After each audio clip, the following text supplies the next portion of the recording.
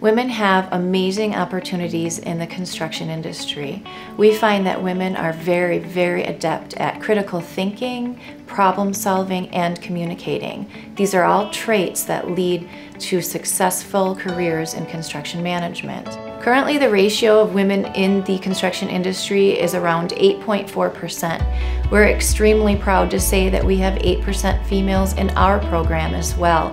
Students who graduate from NMU's construction management program find opportunities in a broad range within the construction industry.